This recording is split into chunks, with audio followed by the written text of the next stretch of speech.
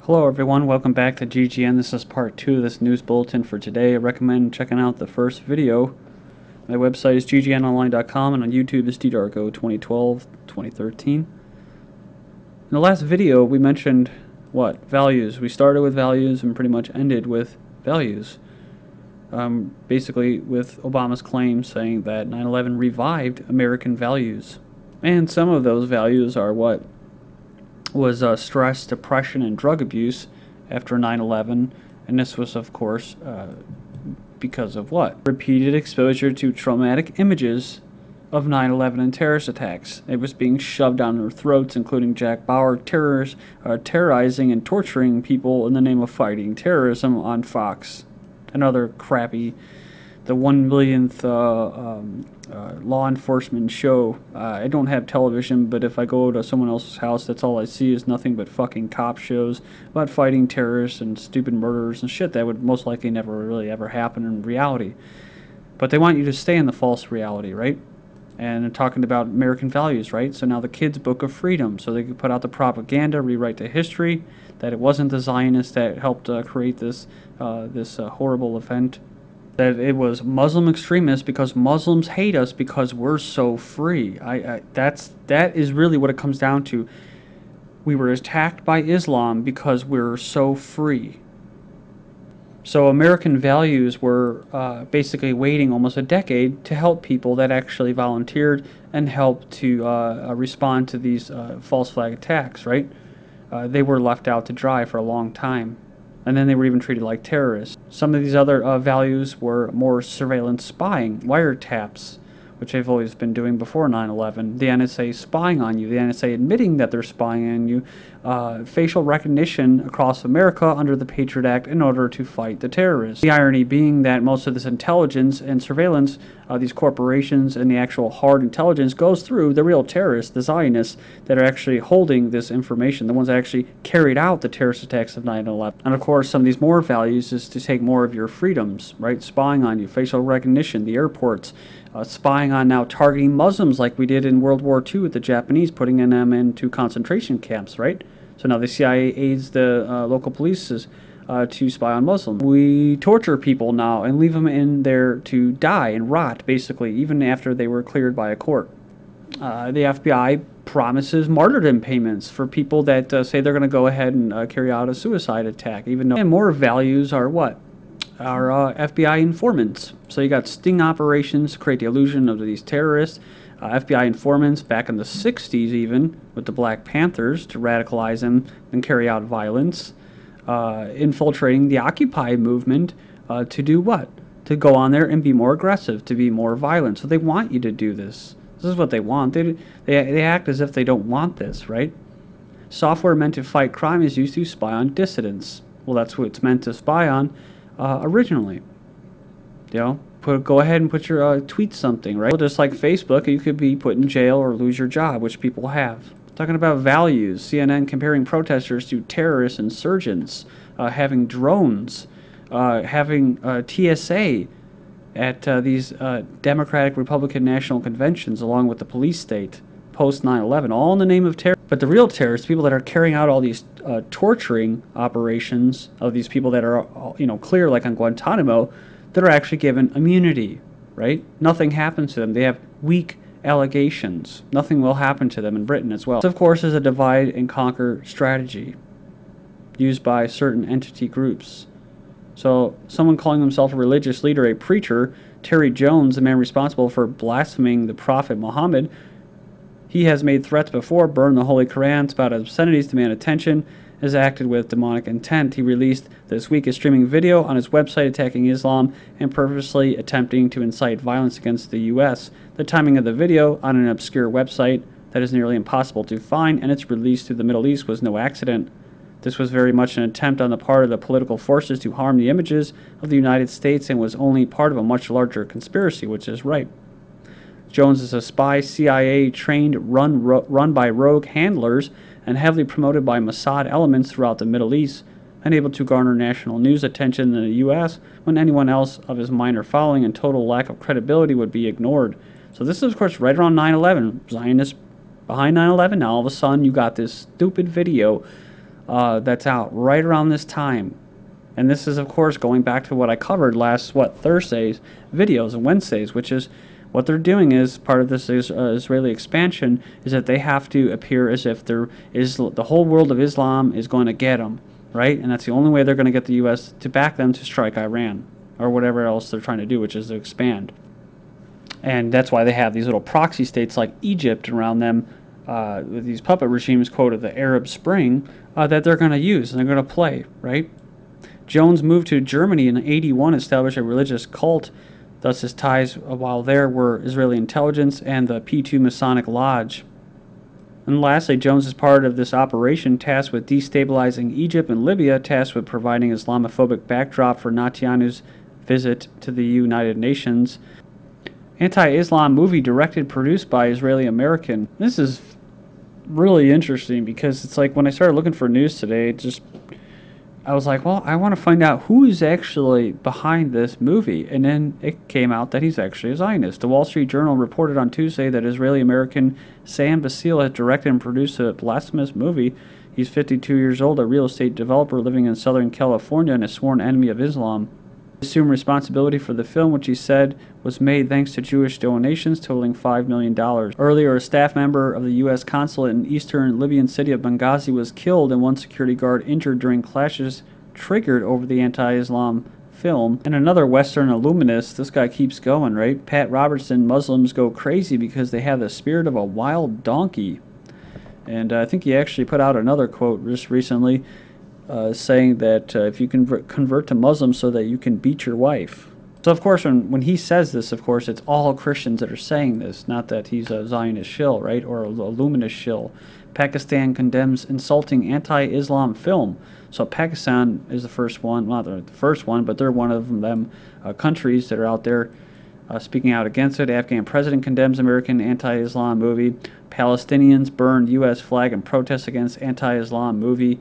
Hezbollah condemns U.S. film insulting Islam. So basically everybody, right? U.S. embassies in Algeria, Tunisia warn of protest after this. You have Netanyahu, U.S. has no moral right to block Israeli strike on Iran. So I think this is what it has a lot to do with, is that they're not able to go ahead with their little strike. So they have a temper tantrum and they release stuff like this and get everybody infuriated. Of course, it also rallies people around their little puppets that they have set up there as well. Those little buffer proxy states that I was talking about around Israel and that. So he does say that the United States has no moral right to object to an Israeli military strike on Iran. Netanyahu trying to overthrow Obama, says Israeli opposition leader. Israeli meddling in internal U.S. affairs and turning the U.S. administration or regime from an ally to an enemy has caused a severe damage. Talking about Netanyahu's seeding fear and panic among Israeli people over Iran's issue. So this is what you get, right? Moroccan protesters chant death to Obama. So we're just talking about Netanyahu trying to overthrow Obama, or basically demonize him for not going along with it. And now all of a sudden you have the Middle Eastern world and Muslims chanting death to Obama. So see how that works. Then you have the Vatican condemning U.S.-made anti-Islam movie. The Vatican is strongly condemned as provocations against Muslims, a film made in the U.S. that is deemed as offensive to Islam's Prophet Muhammad. The Pope is calling on Christians not to flee the Middle East, September 12th. And so the whole thing in Egypt happened, post this, little preview for this film coming out on YouTube. And then they started tearing down the flags. Well, Cairo protesters raised Al-Qaeda flag over U.S. embassy.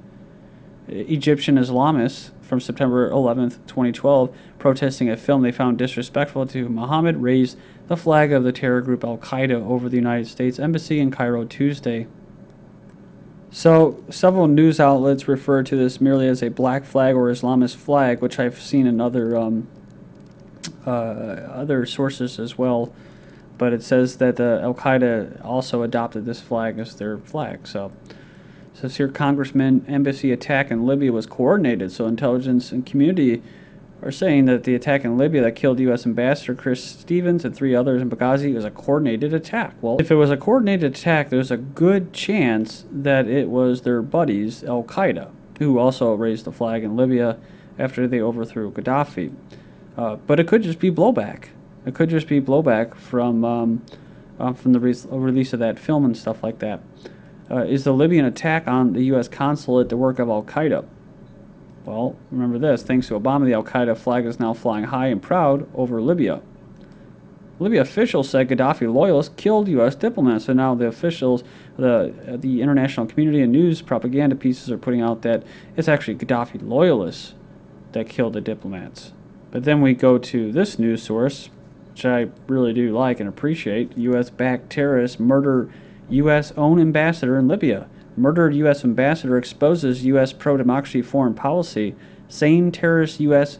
backs in Syria are behind the murder of U.S. ambassador in Libya. So here's actually a picture of him, Mr. John Stevens, ambassador for the U.S., along with Senator John McCain in Libya. Now remember, John McCain, the same guy that was up there at the forefront with Libya, you know, got to arm the rebels, got to arm Al-Qaeda. Then again, it's known in Syria that, it's Al-Qaeda, and that the West is arming them. And McCain was at the forefront again, right at the beginning, months ago, saying we got to arm the rebels. So the same people that were responsible for killing this man, the U.S. ambassador, is the same people that McCain called for arming. So you could just see the big picture there. And just some background about this anti-Islam film. So they're most likely using the neocon Clarion Fund-esque propaganda film as a pretense for violence long planned. The Clarion Fund regularly produces anti-Muslim propaganda like Iranium, specifically to maintain a strategy of tension, using fear and anger to drive a wedge between Western civilization and Islam to promote perpetual global wars of profit. So there's no doubt in my mind that Libya, which has already been a hub for smuggling arms and weapons into other countries and recruiting terrorists and training them, will now be used for what? For the Marines who were just dispatched to Libya to basically use that as another springboard to Syria. So I think there's a bigger overarching theme here going on, which is they're not getting what they want, which is Israel, the Zionists, and the West, who are basically at their beck and call, which is to bring down the Syrian regime. And they're not getting that yet. So officials are calling it a Marine fast team sent from the U.S. naval base Rota, Spain. They're expected to go to Tripoli. Then, as I was recording, just about to record, I noticed this propaganda piece in Yahoo's news thing. It says, Ambassador Chris Stevens killed in Libya. Is Arab Spring turning against the United States? Well, they helped create it. So the flare-up of anti-U.S. violence, which Ambassador Chris Stevens was killed in Libya, shows how the Arab Spring has unleashed forces in the region that are vehemently opposed to America and its ideals. Of course, this is written by think tanks. These are written by all these round tables. They want to create this anti-American sentiment to bring it down, to bring down the nationalist states, and to bring in this global government. It's weird. They want to kill America while at the same time use it as the heartbeat for this global police force. So you can see who's pushing this crap, right? This Patrick Clausen, Director of Research at the Washington Institute for Near East Policy in Washington. Well, it probably isn't even coming from his own mind. He's just reiterating what was already written and proposed in these little consortiums and think tanks and stuff like that. It's not a good dynamic, but it's not going away. It has to be addressed. And it is kind of interesting because they say it's how to adjust to a world where moderate Muslim governments have paved the way. We're talking about the Arab Spring for more extremist elements to wield their influence. Now the irony here is that Syria and Libya were actually somewhat moderate Muslim governments, whereas what they have in place now in Egypt and Libya are extremist elements. Man, it's wild. Cutting Iran ties lames Canada as Zionist lackey, says analyst. So he's referring to the recent move that Canada did, where they basically told Iran's embassy and their diplomats to leave. It says it's a stain on the short Canadian history, which unveils Ottawa's submissive stance towards the Zionist sway. So talking about these proxy states, Israel needs and wants a direct threat or indirect threat of Islamist extremist states, right? So they can go on a preemptive attack. But at the same time, they want to be able to pull their strings. Egypt's president trying to persuade Iran to drop Assad with promises of easing isolation. Despite sanctions, the International Energy Agency says demand for Iranian oil has increased. And Iran's president says enemies destroy Iran's rain clouds. Father of Pakistan's nuclear bomb could be country's next president. while Pakistan and China pledged to stand united. Thank you.